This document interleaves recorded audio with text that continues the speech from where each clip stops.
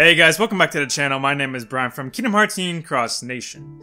Now, as you can tell in today's video, it's a bit of a hot topic that's going around the community right now. Okay, like we knew it was going to come sooner or later, we just didn't know when, but it's finally out. Now, I'm going to go over in a later video whether or not you should actually pull for the medal.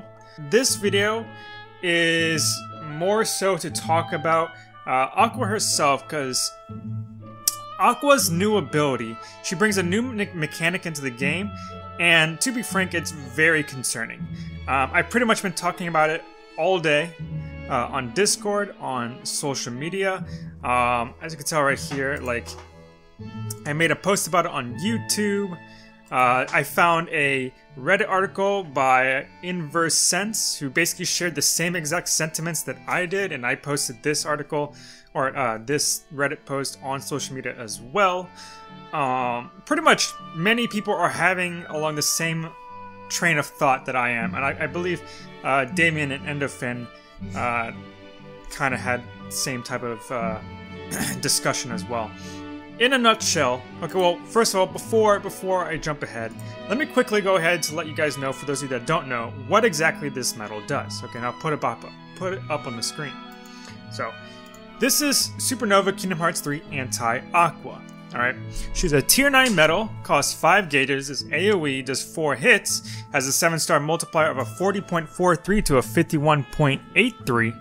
For one turn, she provides plus 15 tiers of General Strength buffs, plus 10 tiers of Magic Strength buffs, plus 15 tiers of Reverse Strength buffs, minus 15 Magic Defense debuffs, minus 10, my bad, Magic debuffs, and minus 15 Reverse Defense debuffs. She also has the ability to provide a 170% guilt boost, which is fairly standard among tier 9 medals these days. She does more damage with 1 enemy or 0 parts left, and the thing that's causing all the controversy is the new mechanic where she reflects 100% of all magic damage back at the opponent. Okay, and I'll touch on that in a sec. Let me read the Supernova first. So her Supernova is an AoE Supernova. Has a damage multiplier of 110 to 160, but when you evolve it with Meow-Wells, it goes to 150 to 200. Provides a 200% guilt boost. When you evolve with Meow-Wells, it goes to 250%.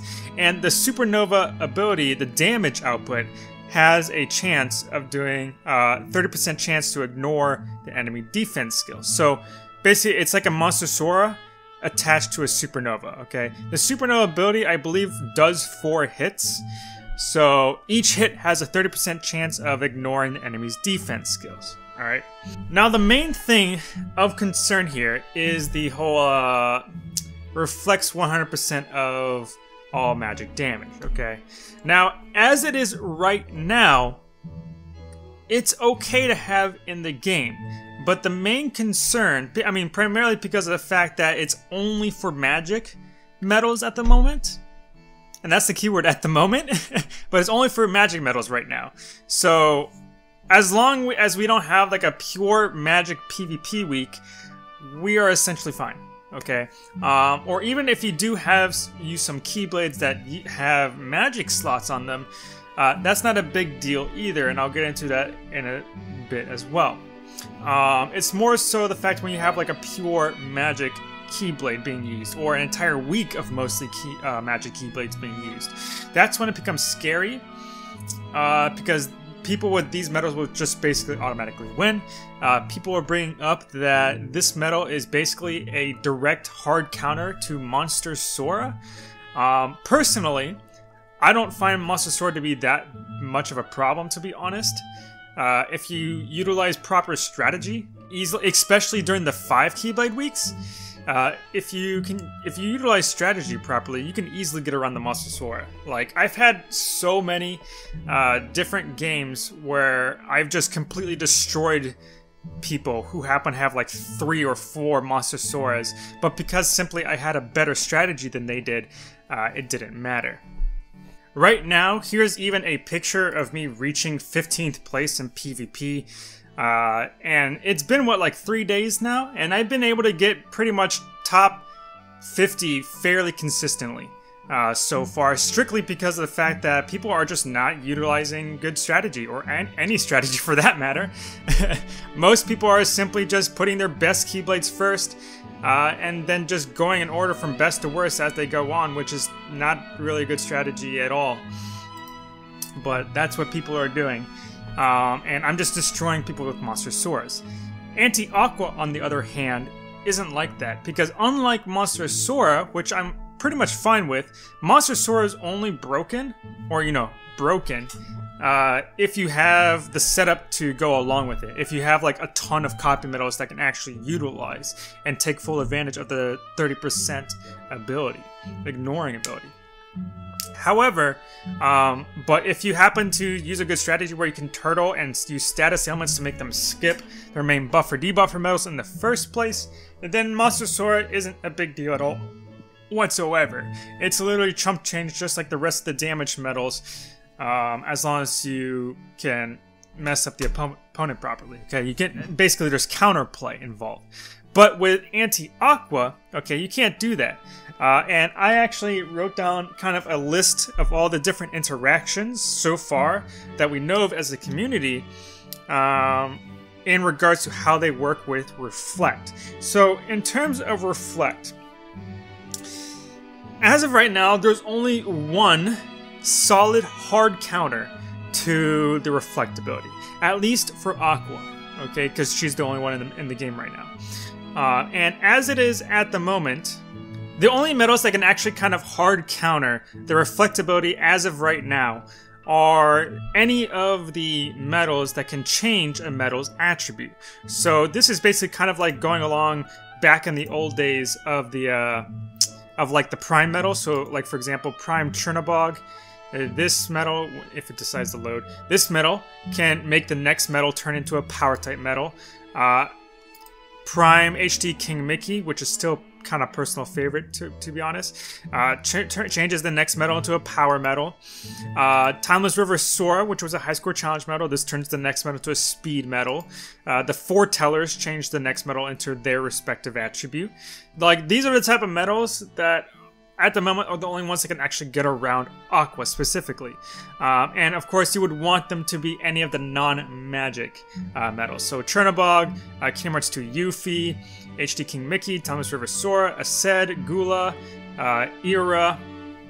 Any of these are pretty much the only main ways as of right now to turn your current magic medals into a speed or power medal, so that way your damage doesn't get reflected by Aqua. Okay, so that's one interaction. Another interaction that needs testing is whether or not the Reflect ability can or cannot be dispelled, such as medals like these, like the Incredibles 2, Toonsora and Goofy, Kira number 12, even old medals such as Alice, Belle A and such, Shiki, Neku, Joshua, Man in Black, like these type of medals. I'm pretty confident that it is not. Pretty confident that you cannot dispel the Reflect ability, but it hasn't actually been confirmed yet. Okay, it's kind of hard to test that. You kind of have to like coincidentally come up to someone in PvP who happens to have a medal like this while you're using an Aqua to see if that happens or not. So it's kind of hard to test that, but it's technically unconfirmed, but I am assuming that you cannot dispel the Reflect ability. Another interaction that also needs to be tested is whether or not that when your... how do you word it? When your damage gets reflected back at you, do any sort of turtling buffs that you have on yourself, can any turtle buffs you have on yourself be help mitigate the damage? Okay, so example again, turtle medals like Kingdom Hearts 3 Mini. So let's say you use Kingdom Hearts 3 Mini, or you even have turtle buffs carry over from the previous turn in PvP, and next turn you do damage against an Aqua and such, or whatever. Okay. Would the 1 million damage you do the opponent still do 1 million to you? Or would your turtle buffs help reduce that 1 million damage? Okay, that's what I questioning, right now the only tests that have been confirmed, and I even spoke to Robloid about this at the moment, is that we believe that it's just straight up 1 million damage to you regardless of any buffs or debuffs you have. But because of the fact that it actually hasn't been officially tested, that's technically unconfirmed as of right now. Now, 2 more things that need to be mentioned about the reflectability is that the reflectability only reflects damage and does not reflect anything else. Okay, so buffs and debuffs will still get applied to you regardless, as well as you will still get inflicted by status ailments if the opponent does that against you. However, any damage that done against you will be reflected. Only damage gets reflected. Anything else outside of purely damage will not get reflected. It's also worth noting as well that for the reflectability, you still take the damage. However, all that happens is that you take the damage, but you also deal the exact same amount back at the opponent too, okay? It's almost like you're attacking the opponent on their turn while they're attacking you. So, in a way, the damage kind of nullifies, or yeah, basically it kind of like nullifies itself. Now back to the topic at hand. The main concern that I have for the future, because remember, it's not really a problem right now, but my main concern is what happens when a power and speed version finally come out, okay? Because theoretically, once a power and speed version come out, you could basically run all 3 different attributes on a single setup and just basically win every single PvP game, okay? And theoretically as well, just like in the case with Monster Sora has been spreading around quite a lot lately. Like, more and more people are continuously getting Monster Soras now. It's starting to more or less start becoming mainstream. I'm pretty much going to be assuming as well that these medals will also kind of follow the same trend. And if that's the case, when a power and speed version finally come out, what is stopping someone from just running all 3 different attribute medals on every single Keyblade that you attack first with in PvP, pretty much guaranteeing that you will always win that round in PvP. So on a 3 Keyblade week setup, week for PvP, as long as you have 2 copies of each attribute, you pretty much will guarantee win every single PvP. Okay, for 5 Keyblade week, if you have 3 copies of each, you're guaranteed to win every single PvP battle. It's really, and the fact that there's no counterplay at all whatsoever is very bad. Okay, so typically, like in the case with Monster Sora, in Monster Sora's case, for example, there's still counterplay involved in playing around the Monster Sora and even beating Monster Sora, which is simply using status elements to make them skip your main buff or debuffer medals, and using turtle methods in order to reduce the amount of damage they can do to you in the first place, hence making the 30% chance for Monster Sora pretty much null and void because they only do like 2 damage in the first place. But for Dark Aqua's case, that doesn't matter, okay? Because even if you use status elements don't matter because they're reflecting your damage back at you. It doesn't matter how much damage the opponent does to you at all. They're basically saying that, hey, you can basically kill yourself this round. I win regardless, okay? And same thing with turtling. Because turtling basically follows the same concept as ailments. Okay, they're trying to achieve the same goal, which is to mess the opponent up and make them do less damage. All right, but so ailments are out of the question. You can't use ailment strategies against Reflect. Turtling's out of the question. You can't use turtling against it. Damage doesn't do anything against it because it obviously just reflects damage. So you basically just completely neutered all 3 existing strategies in the game and just gave it a big middle finger and said that you can't play the game. All right, that's a big problem because of the fact that once these medals start becoming mainstream and once the other 2 attributes become available as well, basically anyone can win PvP all the time. And that is got to be the most toxic and unfun meta I will ever see, if that ends up being the case. Okay, if they don't bring anything to the game or change anything into the game that will help balance and bring in a form of counterplay to these metals, to this ability specifically, then you might as well just kind of quit. At least quit PvP, okay? Because it's not going to be worth it. Because even a level 1 scrub, if they just have these medals, they could fight a level 500 veteran who's been playing for 3 years, is a whale, top 10 in PvP, and they could still beat them. Just simply because of the fact that they have the medals and they went first, that they attacked first. Like, it's completely broken. Like, it's one of the rare times where you can actually say that this is a game-changing medal, or at least specifically for PvP. For PvP, it's game-changing, okay? And I don't use the term game-changing that lightly. In case you don't know, I have a difference between game-breaking and game-changing. Game-breaking is typically when like a new ability or something comes out that will change the meta a little bit, but doesn't make too much of a difference in the meta. Okay, whereas game-changing is where the medal is just, or ability that the medal has is just so ridiculous that the entire medal literally warps around that one medal specifically. Okay, that's the difference between game-breaking and game-changing. Okay. Aqua, for specifically PvP, is game-changing. Alright. Monster Sora, on the other hand, was game-breaking. Okay. Just to add a little bit of difference there. Okay. So, back to what I was talking about before. Because of the fact that there's pretty much no counterplay involved, all strategy is completely null and void. Which, pretty much for players like myself who find the only aspect of PvP to be fun is the strategy component itself. Because there's no strategy involved, it basically takes all the fun out of PvP completely away. Alright? On top of the fact that it's not going to be fun to essentially be hitting yourself every single PvP round.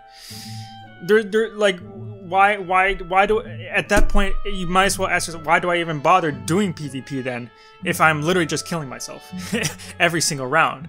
I might as well just not even do the rounds, in a sense. Technically, you would still want to do them so that way you can get your weekly rewards from PvP, for the daily missions and stuff, and the weekly missions, but aside from that, like, there's no point. There would be no point. So, in order to balance this, there's a few things that they can do to easily balance this, okay? The first one being, which is currently already available in the game, make more medals that can change attributes of existing medals. So, medals like the prime medals, like I mentioned before, that can change attributes. However, once the other two attributes of Aqua come out, so power and speed come out, these will start becoming irrelevant as well. Okay, these are only available right now because Aqua is the only version currently out for Magic. Once speed and power come out, these are pretty much useless. So aside from those, there's pretty much only really two good ways, in my opinion, that can actually balance the mechanic while at the same time leaving the mechanic intact. Okay, to leave it as it is. Okay, personally, just a little side tangent. Personally, I feel like that the 100%, where is it? Personally, I feel like that the 100% thing is a little too much. They should have made it more like, I don't know, 40% or maybe even like 50%. I'd be happy with even 60 or 70%, just less than 100. If they just simply did it like that, that alone would have already made the medal pretty balanced, but because they chose not to do so, we're just going to ignore that, okay? So, aside from that fact, some of the easiest ways they can still fix, or, you know, balance or bring in counterplay to the mechanic is to A, they make it so that only one type of attribute reflect can be available at a time. So, like, if I use my Dark Aqua, for example, right here, and I gain that magic reflect, alright, as soon as I use whatever the power or speed version is, the power or speed reflect would then replace the magic reflect, and you would only have the power or speed reflect instead, okay?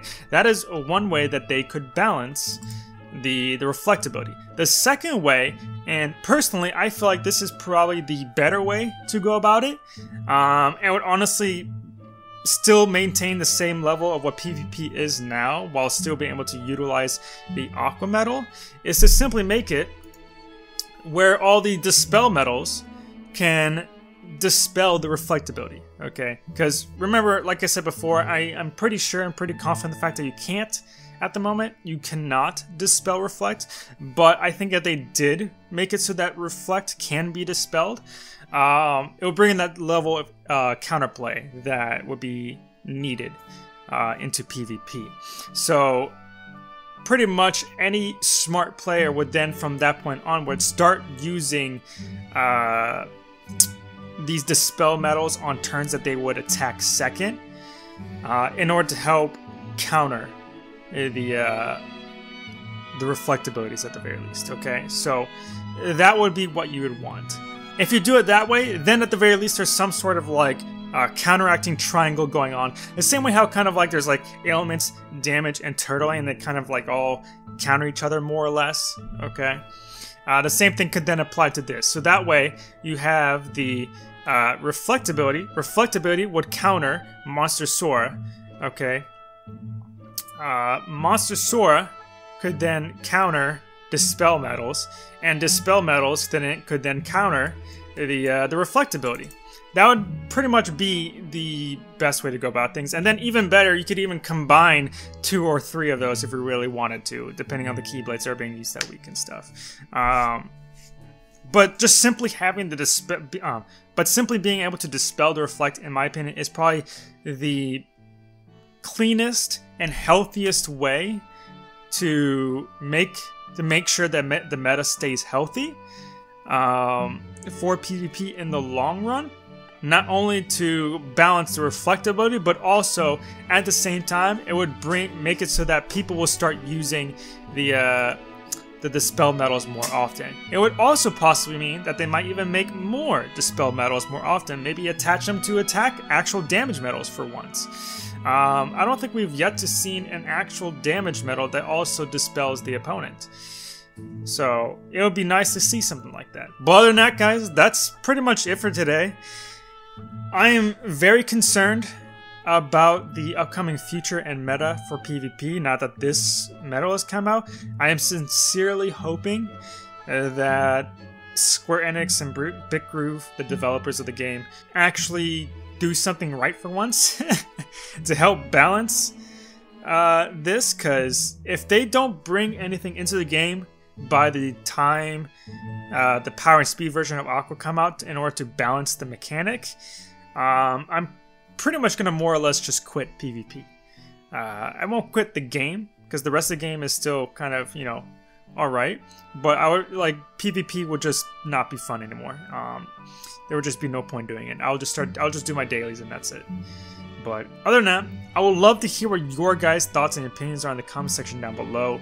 If you have any sort of thoughts as to how you would balance the mechanic in a fair way and keep it fun, go ahead and let me know.